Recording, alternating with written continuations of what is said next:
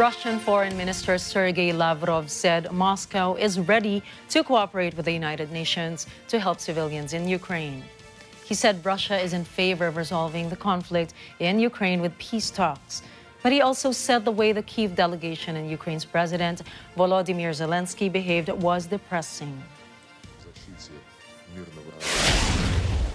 Lavrov had talks with UN Secretary General Antonio Guterres, who made a visit to Russia Tuesday. Guterres called for Moscow and Kyiv to work together to set up aid and evacuation corridors in war-torn Ukraine.